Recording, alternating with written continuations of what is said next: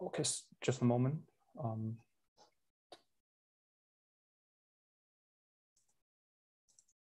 Okay, so here are two examples to show the applications of deep learning in complex tasks. The first example is the instance segmentation. That's to say, given an input image, this work or instance segmentation can like segment persons or people in this image, and then do the post estimation of each person within this image. So this is actually the instance segmentation for the humans. It can also be applied to other objects. Yeah, so this is the first example that the deep learning can be applied to deal with or handle the complex tasks. Another example is the AlphaGo, which is a very, very like well-known or popular or famous like works a few years ago. Yeah, actually in AlphaGo, there are two networks like policy networks and value networks. Yeah, so these two networks both apply the deep learning technique or models to encode the Go game. Yeah, to decide where the next move is or to decide the value of the move for the current states. Yeah. And another two examples that the deep learning can be applied or has been applied to is human body reconstruction. So given a color image which has a person in it, deep learning can be applied to reconstruct the human body or 3D human body, which contains the detailed close normal and some like details of the person's avatar like that. Another example is the neural machine translation, which is actually also a very like a well-known or like famous examples that use the deep learning to do the translation. You can see that given a sentence which is in Chinese, we can use the deep learning techniques to encode this Chinese sentence, and then using the decoder to translate the meaning of this sentence into English words or English sentence. Yeah, so these are two examples that deep learning can be used in different kinds of tasks. Okay, so in summary, like deep learning includes mainly includes three types of models. Multi-layer perceptron, which is used to process the low-dimensional data, for example, the signal data. The second type is convolutional neural networks, which is used to process the high-dimensional data, for example, the images. The third category or the third type of the models is the recurrent neural network, which is used to process the sequential data, for example, the text, the time series data. Especially for those data whose order is very important to decode. Yeah, so this is the recurrent neural network focuses on. Yeah, here are, and I also show like three examples to these three kinds of data. Okay, then we are just to give some like intuitive description to describe what these three models are or how they works for different types of data. Yeah, so this is the multi-layer perceptron. So the input is actually a low-dimensional data, and you can regard it as a one-dimensional vector with 4 variables. Yeah. So after going through multiple layers of perceptrons, which contains the linear layer and non-linear layers, and the outputs could be the probability of the probability of categories the input of the input samples belongs to. For example, class like category 1 and category 2 and category 3. So for in this example, like your prediction will have the highest probability for the category 2, right? Because it has a darker color here. Yeah, so this is the multi-layer perceptron. to process the low dimensional data. And another example, another model is the convolutional neural networks. So the left figure shows the working mechanism of the convolutional neural networks. So you can regard the input of the patches or of the squares in blue as the input images. Yeah. And the moving 3x3 patches can be regarded as the filters or parameters or weights in the convolutional neural networks. It's moving through the input images to extract features. And these features are shown in green here. Yeah, so this is the one layer of convolutional neural networks to do the representation learning of high dimensional data, for example, images. Yeah, so the right figure shows an pipeline or examples how multiple layers of convolutional neural networks to encode the input images to do the classification. So the input is a image of a cat. Yeah, and it will be fed into the convolutional networks with multiple layers. And after we have the final layers of extracted features, we can use it to predict whether this image is a cat or not. Yeah, it's a binary classification, right? Yeah, so this is the convolutional neural networks to encode or to process the high dimensional data. The third type of deep learning models is recurrent neural networks. Actually, usually it has two normally used types of RNN model: gated recurrent units (GRU) model, long short-term memory (LSTM) model. Due to the time limits, we will not introduce details of these two models. But just to let you know that GRU or LSTM both belongs to the recurrent neural networks. So the left figure shows an intuitive explanation of how RNN model works. Yeah, because RNN model focuses on the time series or sequential data, right? For example, your input will be what time is it? Question mark. 5 steps, right? And the order within this sentence is very important for this like a text or sequential data. Yeah.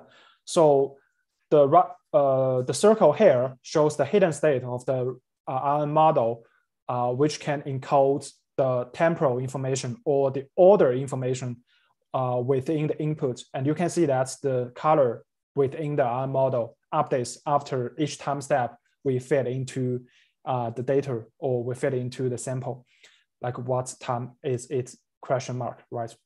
Yeah, so this kind of model can encode like the very important like temporal information or the order information, which can be used to deal with many sequential tasks like the neural machine translation I mentioned just now, right? So the encoder will decode this sentence in Chinese, and after that, it will use the decoder to generate or to translate another sentence, which has the order in English, right? The sentence. Yeah. So this is the recurrent neural network. Okay. For now, we have introduced the basics of deep learning and the three most commonly used deep learning models. And next part, we will quickly go through the human pose and shape representation, which will be used in the following two sections that we will talk about later. Yeah. So for the human pose and shape representation, the simplest one is the articulated skeleton representation. You can see the skeleton-based representation as an example on the right in the image here. Yeah.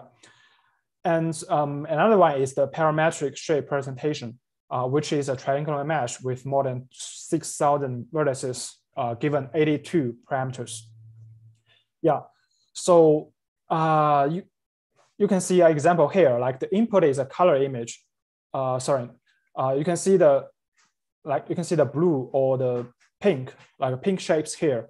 Which is actually a triangular mesh with more than like 6,000 vertices. which is controlled or determined by only 82 parameters. But the benefits of this kind of representation is that it looks better than the articulate skeleton representation mentioned previously, right? Yeah, and the disadvantages or the drawbacks of this representation is that it is naked body. Yeah, it doesn't have any clothes or texture. Just looks ugly actually. Yeah, but to be honest, like at least it's better than the first point that representation articulate, right? Yeah. Okay, and the third representation is the volumetric shape representation. That's to say, you will like represent the shape in the 3D volumes. Actually, this is not the focus in our today's talk, so we will not mention too much about this. Okay, so now we introduce like 3 commonly used human pose and shape representation in literature, and then we will go to the second section, human pose and shape estimation from novel cameras. Okay, so as you may know that traditional RGB camera is widely used in our daily life, right? So there are many previous works that focusing on the human pose and shape estimation from traditional cameras. Here we will list 2 examples. The first example is open pose, which estimates the multi-person 2D pose estimation from color images. Yeah, you can see the demo shown here. Another example is the HMR, which estimates the human parametric shape from the input color images. For you can see the like a blue body shape here, and also the pink body shape here. Yeah. So this is the human shape estimation from the RGB camera or color images. Yeah. So our first work, or not like the previous work, our recent work focuses on the human pose estimation from polarization camera or the event camera, because those novel cameras have their unique advantages over the RGB cameras. So that's the reason why we would like to explore some like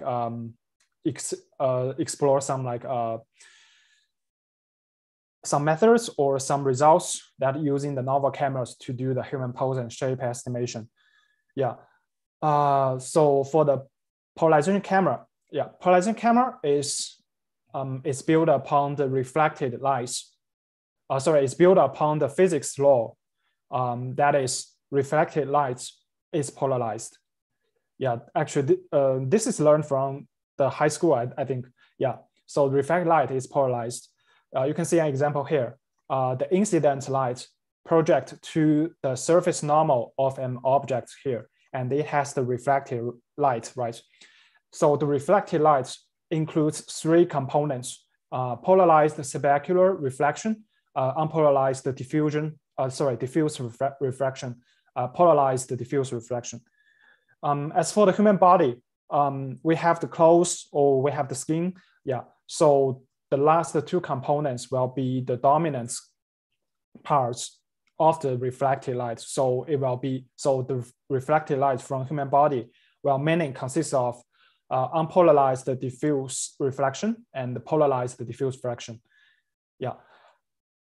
And because this reflected light contains like the geometric cues of the surface normal of this object, right? Yeah. So the polarization degree depends on the surface normal for the polarized diffuse refraction light components. Yeah. So based on this assumption, we can use the polarization camera to estimate the surface normal of the human body. Yeah. And this figure and the figure in the right shows how polarization camera capture this kind of polarization information. Yeah. You can see that this is the input lights and the reflected lights. Yeah. when we use different degrees of the polarizer on the top of the camera, we can capture or we can sample several dots. We can sample several points on this sine curve. Yeah, on this sine curve, and based on the several sampled points on the sine curve, we can calculate the polarization degree, which is actually regarded as the surface normal of this object on this point. Yeah, so this is the brief introduction of the working mechanism of polarization camera. Yeah, so this physical laws motivates us to use the polarization camera that can capture the polarization of reflected lights that preserves rich geometric cues of an object surface. Yeah, and in our recent work, we propose a method or a pipeline to estimate human pose and shape from the polarization image as shown here. So the input is actually a polarization image, and it has three components. The first component is polar to normal, which estimate or predict the surface normal of this person from the polarization image. And then polar to shape to estimate the parametric shape of the person in the image. Yeah, so we can see that it is a naked body, right? Without any like closing details or surface details.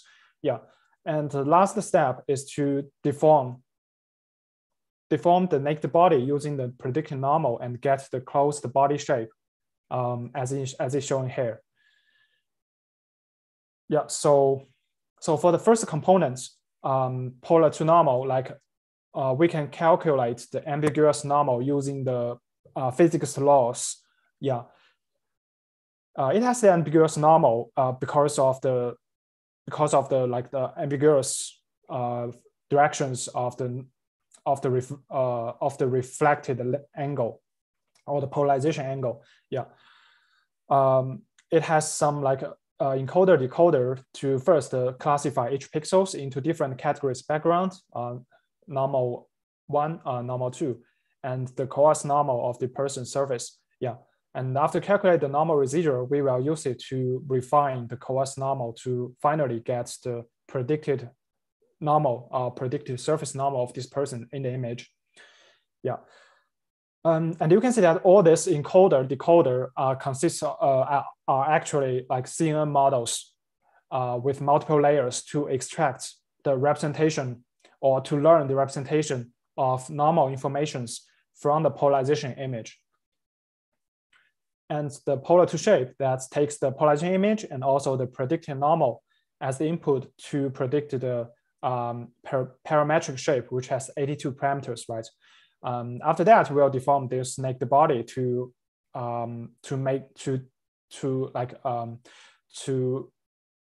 put this surface details or closing details on this person body to, and finally we can get the closed body shape.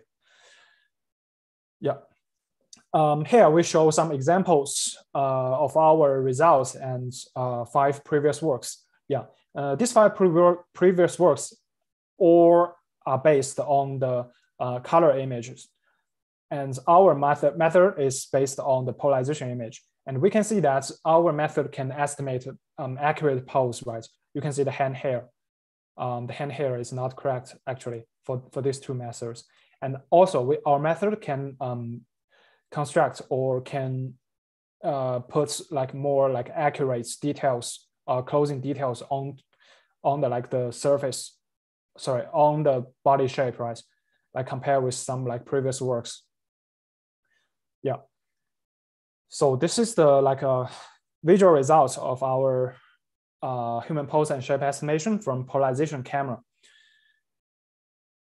And here we show some like more visual results as an GIF to illustrate the results or to illustrate the effectiveness of polarization cameras for the human pose and shape estimation.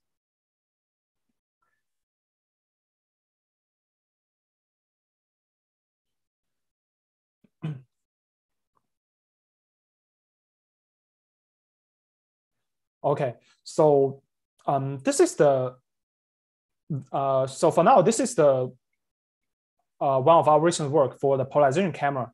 Then we'll go to the human pose estimation from event camera.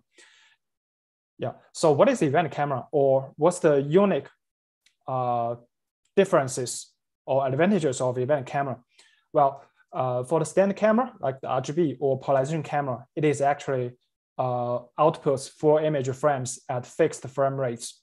Yeah, but for the event camera, it will output independent and asynchronized events XY, PT. Well, XY means the pixel or coordinates, P means the binary brightness change, which is +1 or -1, and T is the timestamp. Yeah, so I placed the video here to show a more vivid examples to illustrate the difference between standard camera and event camera.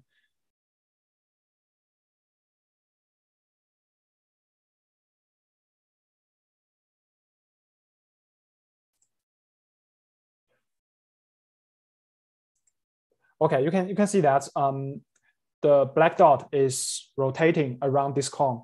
Yeah, and you can see that for the standard camera, it will output the 4 frame at fixed frame rates, right? You can see the time axis. But for the event camera, it will only output the events for the pixel whose brightness change is greater than a threshold. Yeah, for example, for the red dots here, if it moves down, then the pixel here will generate some events, right? Because some of the events has the brightness change from black to gray or from gray to black. So you can see the events generated here at this moment. Yeah, so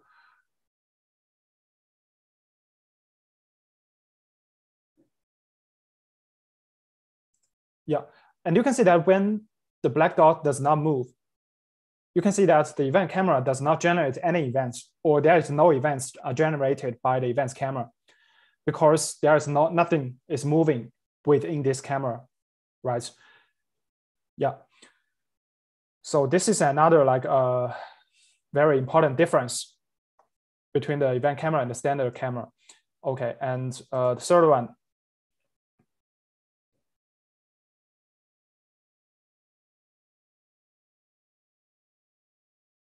Yeah, you can see the third one. When the black dot is moving very, very, very fast, you can see that the standard camera will have the motion blur because the shuttering time, or within the shuttering time of the camera, the black dots will move, will be moving too much, right?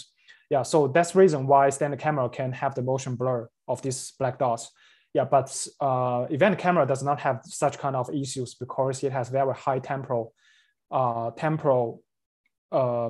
resolution. Yeah, as in shown here, it has many like rings. You can see here like circles or rings here through the time. Yeah, so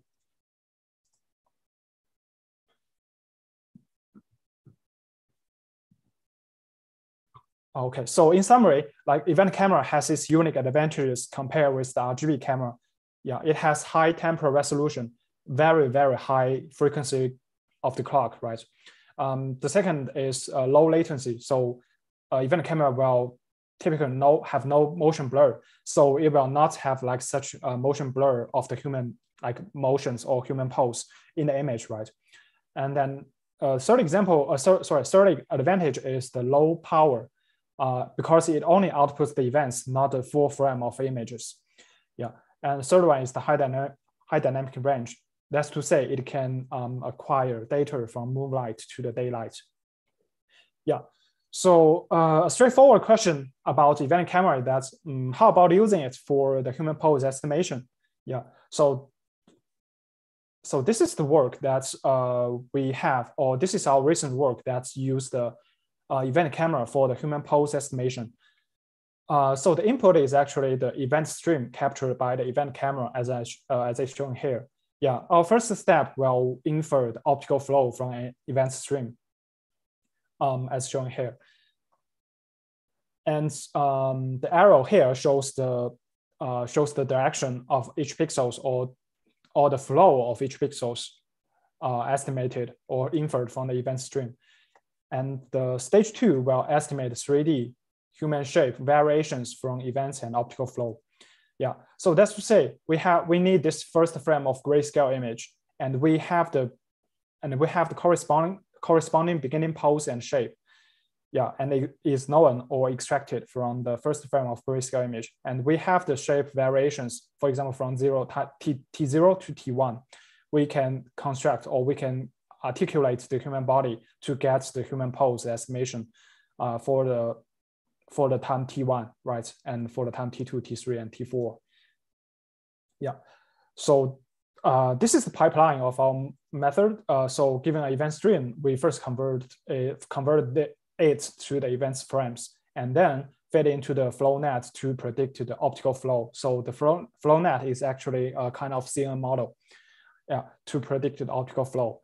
And after that, given the events frame and also the optical flow, we use the CNN model and also the RNN model to predict the pose variations through the time. You can see that the delta theta T1 means the pose variations from T0 to T1, and delta theta T2 means the shape or pose variations from T1 to T2, right? And after that, we can get the human pose estimation at each time point. Yeah, so this is the overall method of our work for the human pose estimation from events camera. Yeah, this short video shows some estimated pose and shapes from the event stream as the input. As shown here. Yeah, this is the optical flow inferred from this event stream, and this is the estimated shape, alternative view 1 and alternative view 2.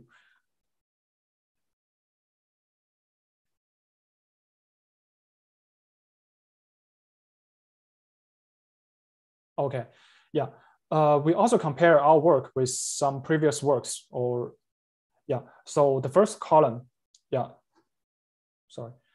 first column is the HMR or VIB, which is the method to estimate the pose from the RGB images.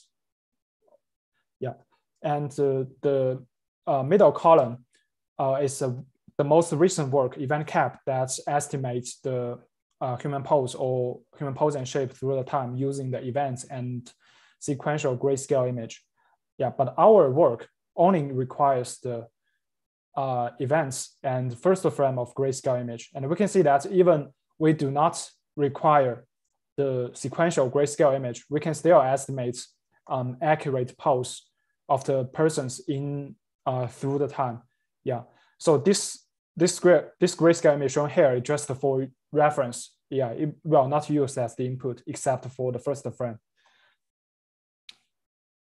And here is another example to show the results of our work.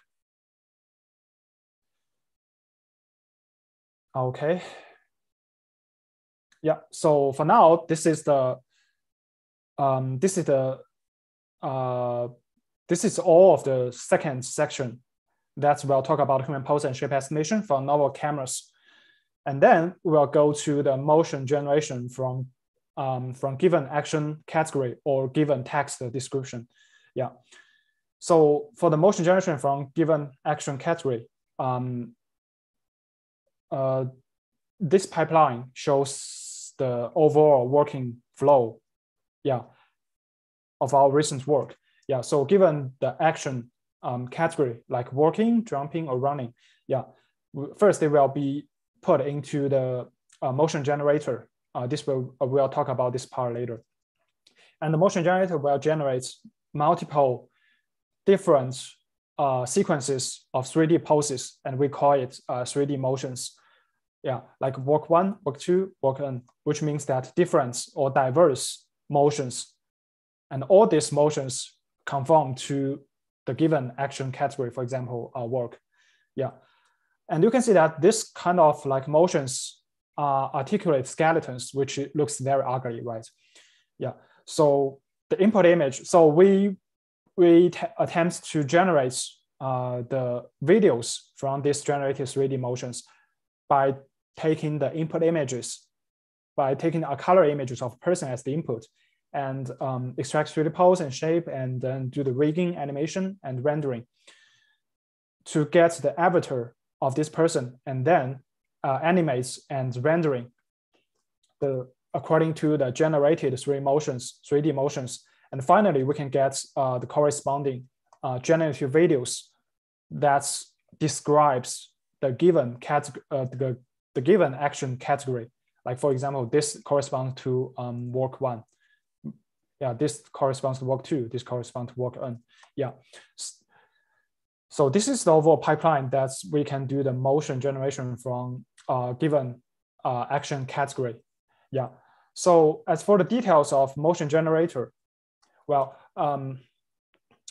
we just briefly introduce the overall like pipeline, that how the model generates the motions. Okay, so at time step t, we have the previous pose, right? P(t)-1, and we have the given action type A, and we have the time counter CT. Yeah, and first we will use the encoder and the GRU model to, GRU is an RNN model, right? To generate the prior distribution of the pose for time t equals to 2, for time t, right? And given this sampled vector or sampled representation ZT, we can use the encoder GRU and decoder to estimate or to predict or to generate the pose at time t. Yeah. So at this point, we get the generated motion or generated 3D pose at time t, right? Then at time t equals to 1, at time t+1, we can use PT, which is the pose at time t, as the input here, and then go through this pipeline to generate the pose at time t+1, right? Okay, yeah. So this is the motion generator with our model. Yeah. So in this slide, we will show some examples of our generated motion. Before I play this video, there are 3 real motions mixed with our generated motions. Yeah. So in total, there are 8 motions, and 3 of them are real, and 5 of them are generated motions. Yeah, and you can try to discriminate like which one is real, which one is generated one. Yeah, you can see that these 3 ones are real one, and others are generated one. And you can see that our generated motions are quite natural and also diverse, right? Because the 5 generated motions actually have different patterns, and all these 5 generated motions are all confirmed to the, like for example here, jump up action, right? But they have different patterns. Yeah. Okay.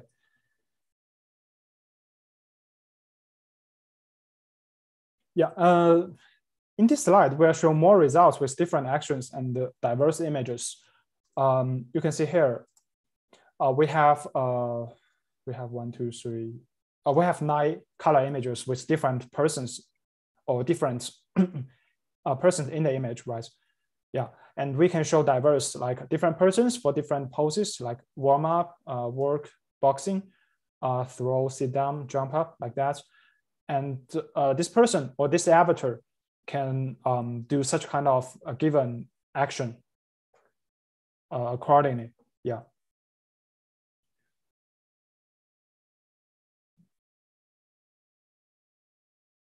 Okay.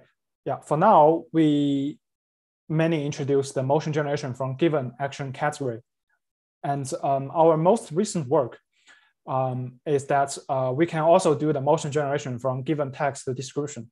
Yeah. So what does it mean? Here is some very straightforward example. So given a text description, the figure rises from a lying position and works in a counterclockwise circle, and then lays back down to the ground. Yeah, so this is the text description, right?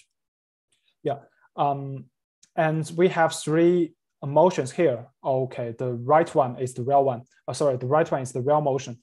Yeah, we can see it conforms to the text description above, right? Yeah, and you can also find that the two generated motions, generated motion 1, generated motion 2, they have different patterns, right? But they all describes this sentence mentioned above, right?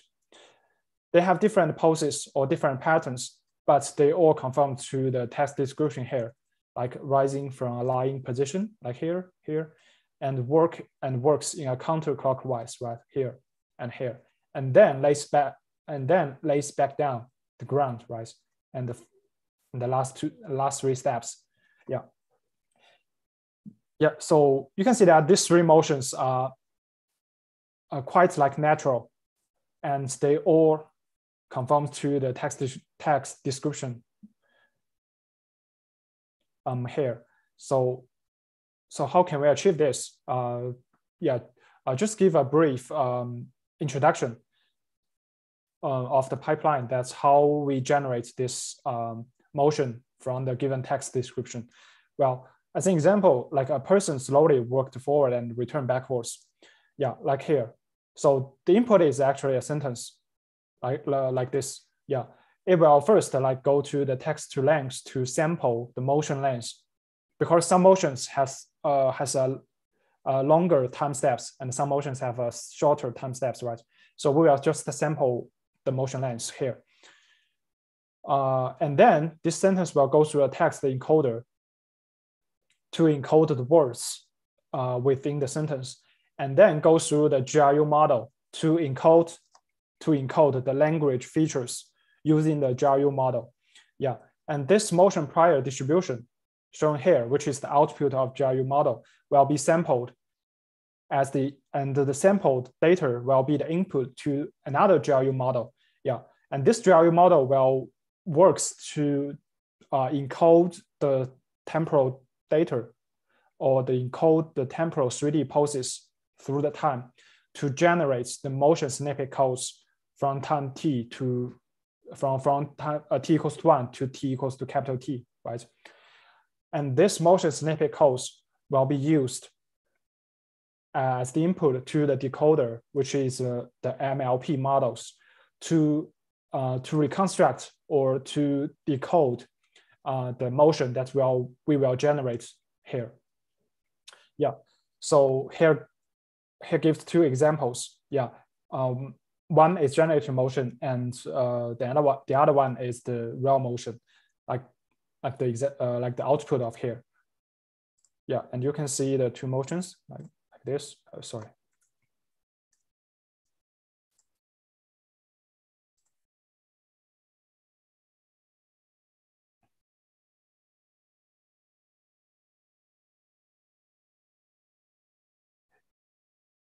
Yeah, and you can see that these two sequences or these two motions both describes a person slowly walked forward and return backwards, right?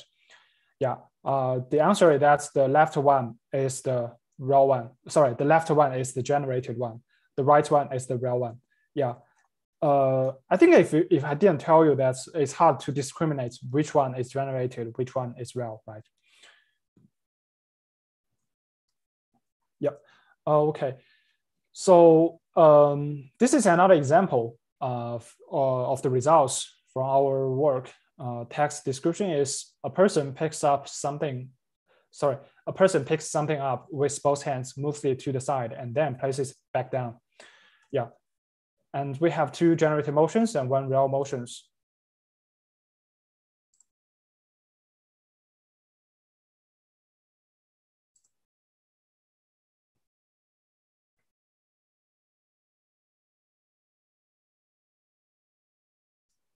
Yeah, and you can see that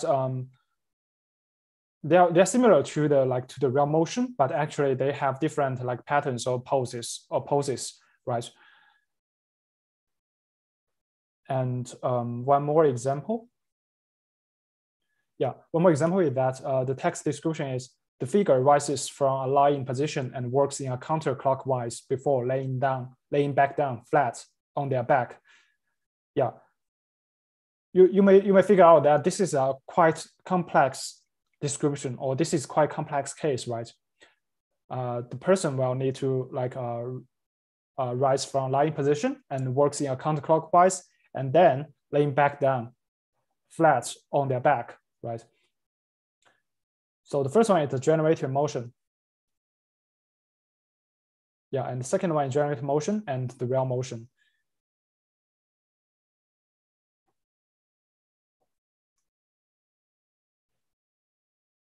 Yeah, and you can see that both two generated motions conform to the text description, but they have different patterns, or they are different 3D poses, or they are different motions, right? Yeah, so this is the reason why we call diverse human pose as human motion generation. Yeah, so because if you every time you generate very similar motions, then this task or this work is not like interesting, right? Yeah, so in this example, like we show a very complex case, like the person will do many like complex like motions or actions within the text description, and we can find that our generated motions are quite like natural. Yeah. Okay, so this is the motion generation from given text description. Yeah, so to summarize, like human pose estimation and motion generation using deep learning, we talked about three main sections in this talk. First, the main section is the basics of deep learning and human pose and shape estimation.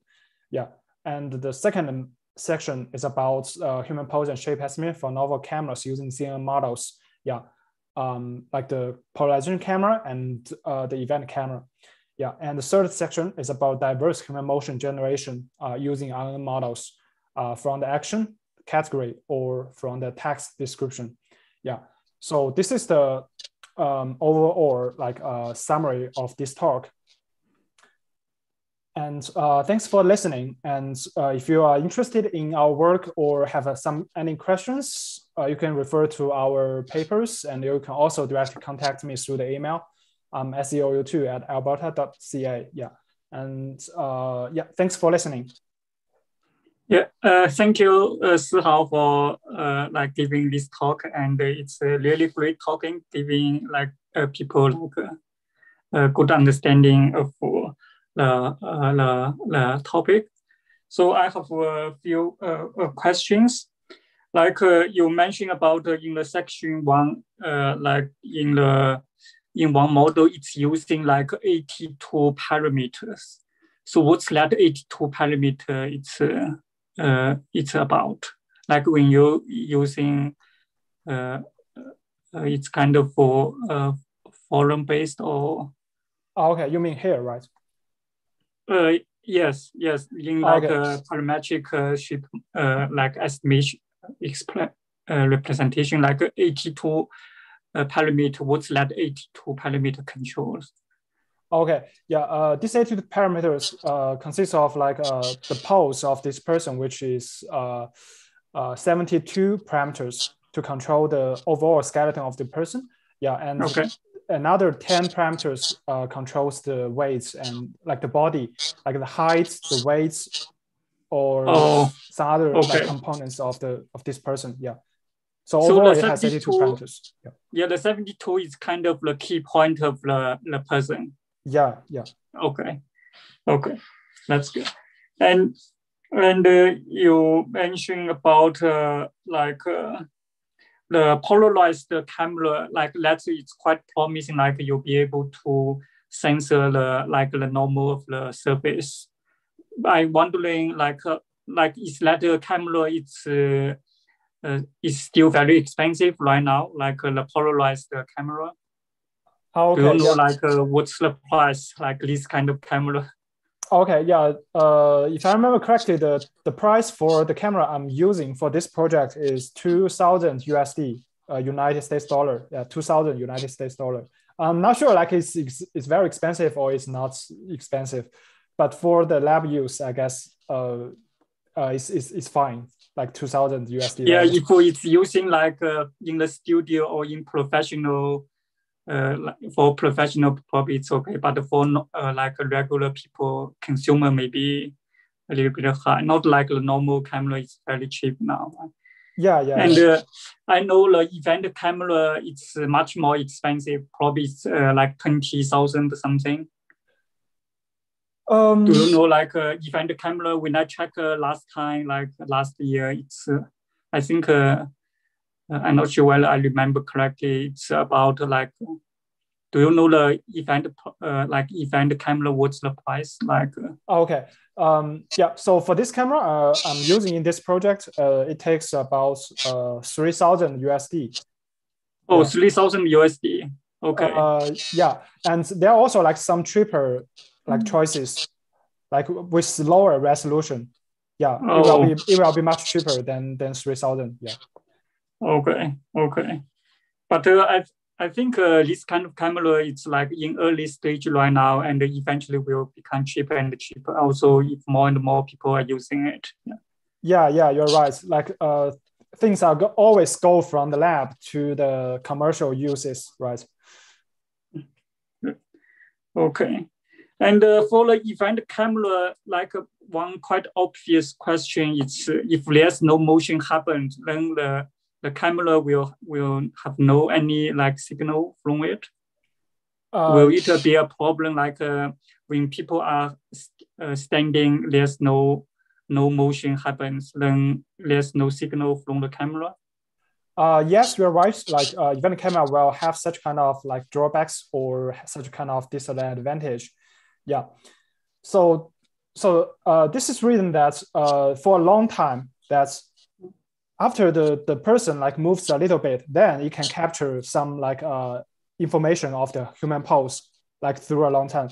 Like we cannot assume that the person is always unmoved there. Yeah. Otherwise, you don't have to do anything about that, right? Yeah. Yeah. So when the person is moving, then the event camera can capture the motions of this person. Yeah. So if at the first stage, like for example, the first stage from T0 to T2 here, the person does not move, we can still use the first frame of grayscale image to have its initial pose or initial shape to do the estimation. Yeah. Okay, I think just the initial stage maybe need some assistance from the RGB camera, and after that, then without RGB camera, it's okay as well, because if there's no event happened, that means there's no motion happened, and we'll just continuously using the last model. Yeah, you're right. Okay. And for the motion generation part, like how that is related to like the typical GAN kind of approach. Like for GAN kind of approach, we be able to like generate some kind of synthetic motion as well. So how that your work compare with the like GAN kind of generation? Okay. Yeah, the main difference is that GAN will generate images as the final output. Yeah, it means that it will generate maybe the background and also the texture of the persons as an image. Yeah, and our work generates the 3D motions representation, which is the 3D poses through the time. Yeah, not the image, not the whole image. Yeah. Okay. And after that, and after that, if you have a person avatars, and then you can generate any like videos that you want for any person that you have. Okay, and so it seems to me like we can using the GAN approach for the stage you are just mentioning about, like just using GAN to generate the motion itself, just merely the motion itself as well. Yes, you're right. We have some comparison in the papers to compare the GAN methods to generate videos and our pipeline to generate videos. Yeah, and we found that our pipeline is more robust to generate like natural video or natural images compared with the GAN, because GAN is not very stable actually in some cases. Yeah, okay. And for the motion generation work, like in the dataset, what kind of information is included in the dataset? I mean, like when you're training the model, like you need like certain motion information and also certain like probably RGB information or certain information. What kind of information it's used as an input? Okay. Yeah, so the information we need is just the 3D pose, like, the motions including, the information we need is the poses through the time, like 3D poses through the time. Yeah, like, and the different motion will have different like action label for this so one. it's kind of a key point, kind of the different position of the different key point, and using that as the input. Yeah. And you label it to that. Okay. Yeah, I understand it exactly now. And for the from the text, from the text, and be able to mapping the text to like how you like bridge the gap from the text, like the natural language to the motion, kind of like each step of. Okay, yeah, I got the question. Yeah, basically like we will use like this kind of representation, like motion snippet codes.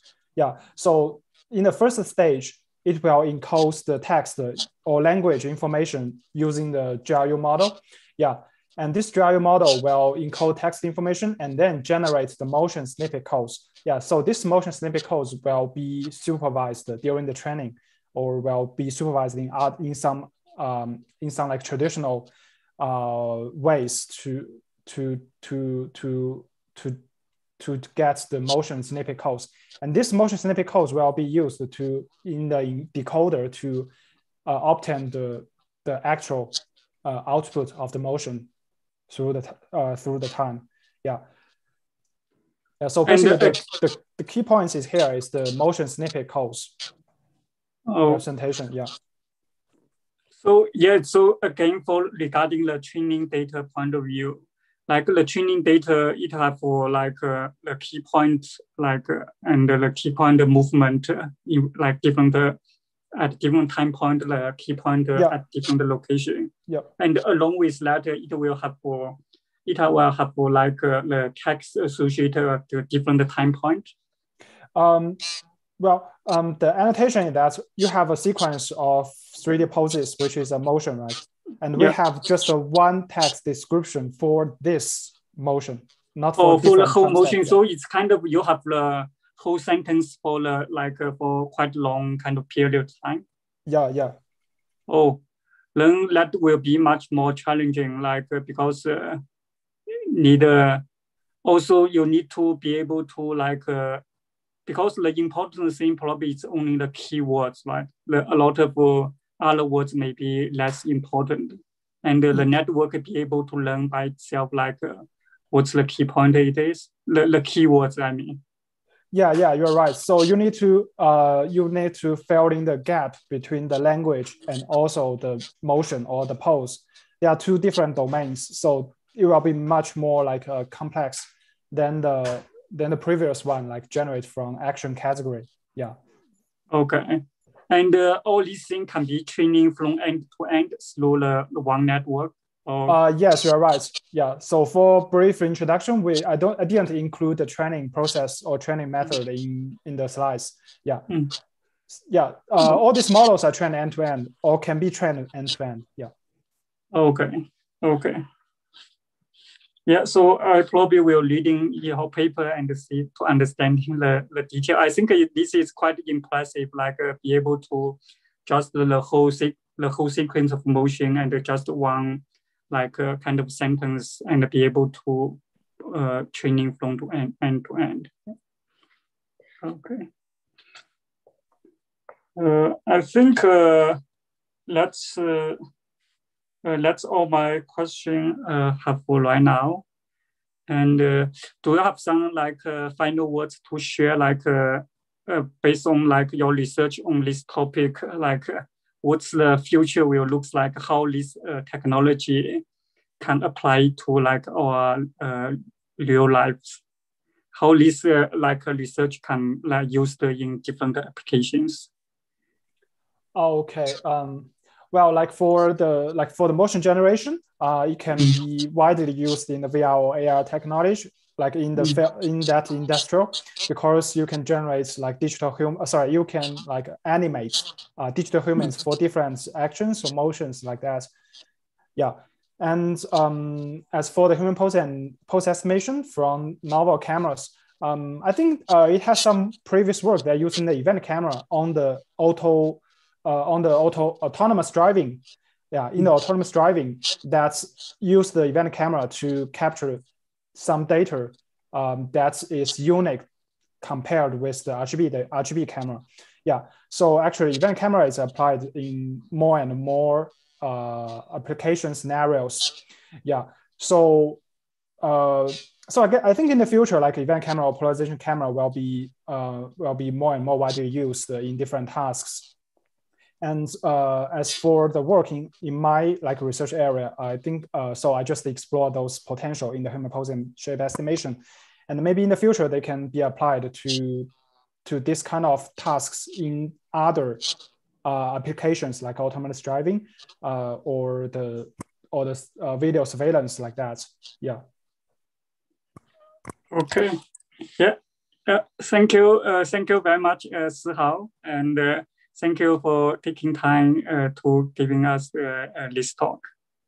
Yeah, thank you. Yeah, thank you everyone for attending today's event, and we will see you on our next month's event. Bye-bye.